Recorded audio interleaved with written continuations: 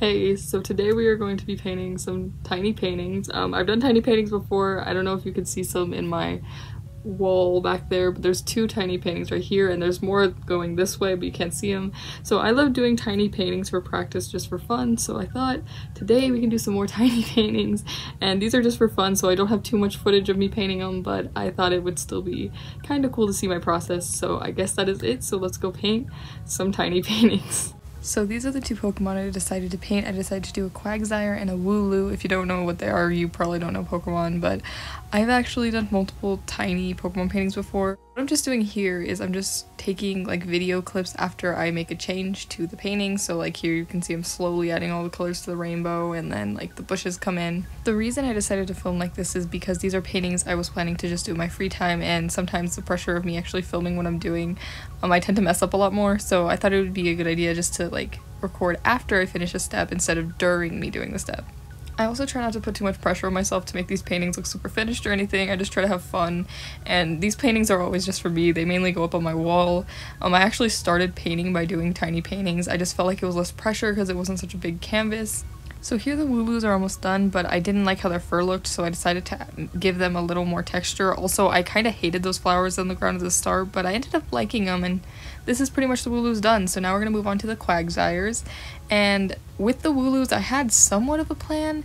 With the Quagsires, I really was kind of winging it, and I was expecting this one to be a disaster. Usually when I do paintings without any sort of reference, it goes downhill, but this one actually turned out pretty okay. Another goal I had for these paintings was to give the Pokemon to be in a little bit more of a different position than just like straightforward, straight on. That's why we have the weird Quagsire that's just showing like the top half of him. Also in the Wooloo one, if you notice, I had one Wooloo jumping, and the reason was I didn't want to just make them look very stiff. I wanted to try to put some movement. When I was looking at photos of Quagsires, I don't think Pokemon has ever consistently drawn a Quagsire the same way. They literally look different in every Pokemon card game, so it was pretty easy to not go wrong with them. As long as they looked blobby and had the Quagsire features, I felt like I couldn't go wrong. So at this point, I didn't know what else to add. I was kind of stuck. I ended up deciding to add fireflies and then putting leaves and lily pads in the water, and I am so happy with how this one looks. It turned out way better than I expected. So here is both of my Pokemon paintings. I like the Quagsires better, but let me know which one you like better. I feel like I'm biased to the Quagsires just because they're my favorite Pokemon.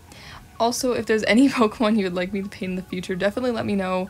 Like I said, I do these tiny Pokemon paintings quite frequently. I just like to do them in my free time for practice. I'm still so shocked that these didn't turn out like disasters. I am so proud that they actually look like good paintings. Anyways, let's flip back to me so I can wrap up this video. So I hope you enjoyed seeing me paint the tiny Pokemon paintings. I really love how they came out. Actually, I've already put them on my wall, but you can't see them yet. I absolutely love them. And yeah, I hope you enjoyed seeing it. I also just wanted to say that if you see me doing some different videos that are a little bit shorter on my channel, I am going to be trying to do some different stuff for the new year. I'm just hoping I just want to experiment a little more on YouTube. So if you see some videos that are not like my usual videos, like this is definitely one that's not like my usual videos. I also feel like my videos are just too long sometimes, so I'm gonna try to be making some maybe funner, slightly shorter videos that aren't as long. So if you see those, just let me experiment in peace.